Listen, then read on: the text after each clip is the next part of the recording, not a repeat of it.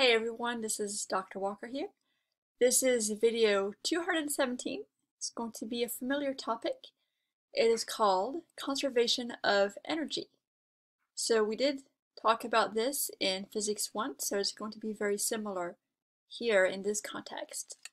So conservation of energy applies when we have charges moving because of electric fields.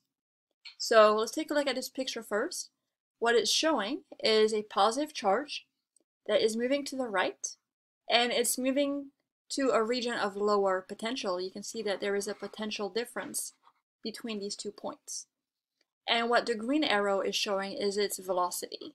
So you can see that it is speeding up when it moves to a region of lower potential. And likewise, if it moves to the left to a region of higher potential, then you can see that it's slowing down. So this means for the top here, if you're speeding up, that means the kinetic energy is increasing. And if you're slowing down, then the kinetic energy is decreasing. So let's think about what happens to the potential energy. If a positive charge is moving to a region of lower potential, do you remember what happens to the potential energy? It always helps to draw those lines, right? These two little plates here. If you draw this, and because you have a high potential to a low potential, so that's why I draw the first one positive, it has a higher potential. Electric field goes to the right. That charge is moving to the right. Then it's moving the way it naturally wants to go towards those negative charges. It loses potential energy. So this is the idea of conservation of energy, that the net amount remains constant.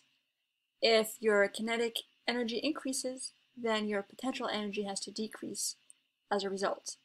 So in this other case here, the potential energy increases when a charge goes towards a higher potential where it doesn't naturally want to go under the influence of the electric field.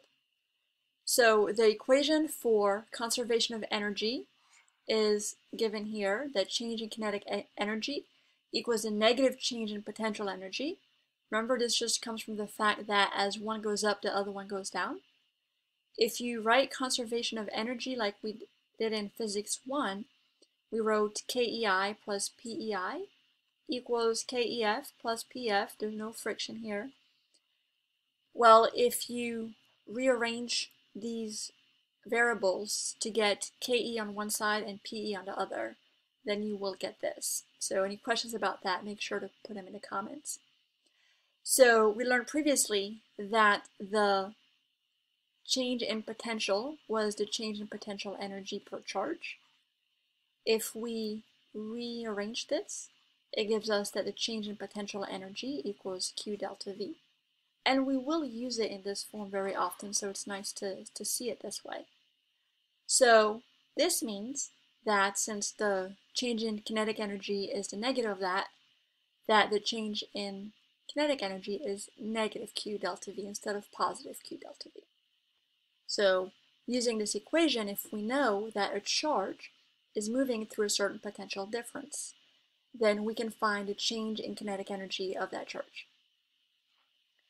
Let's do a couple of questions. So this first question says, a positive charge moves as shown. What happens to its kinetic energy? Pause the video, think about it. Alright, so let's see if you came up with the correct answer. So you could just answer this just conceptually. You can see that the positive charge is moving to the right where it doesn't naturally want to go. We do have to assume that it's only under the influence of the electric field here, which actually goes to the left, that there's no external force that could be like accelerating, because the problem would have to say that. So the problem should say under the influence of the electric field only.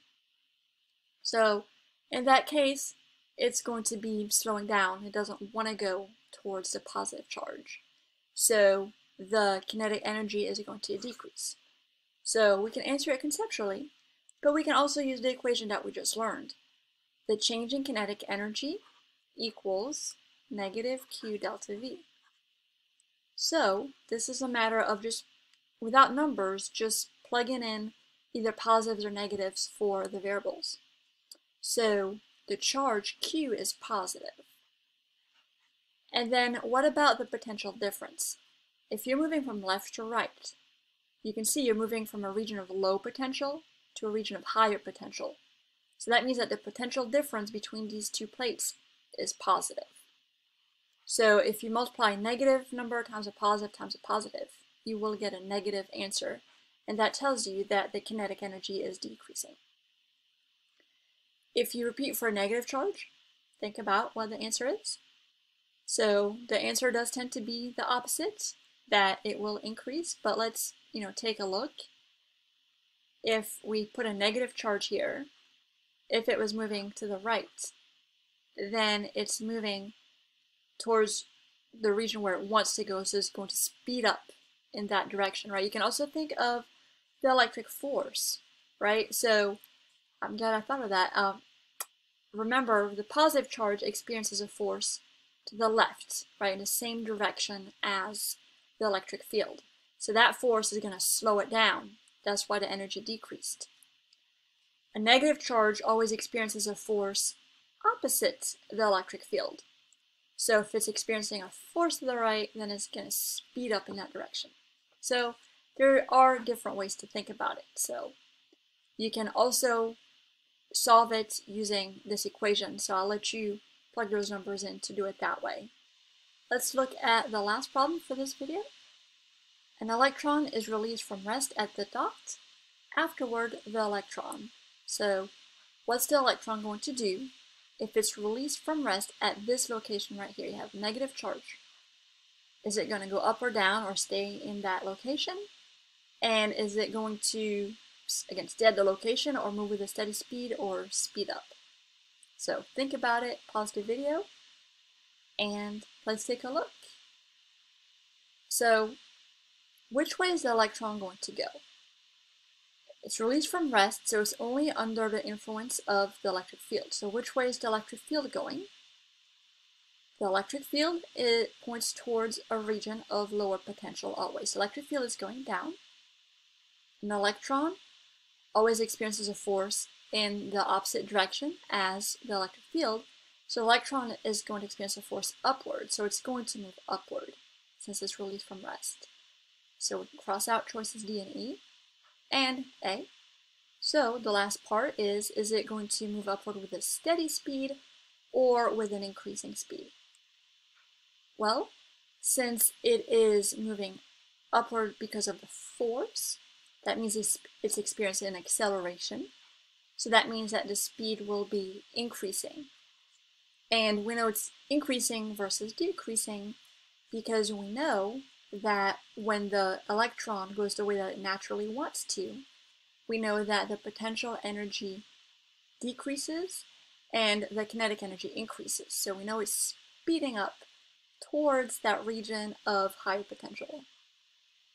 That's all for this video, everyone. I hope you enjoyed it, and I will see you in the next video.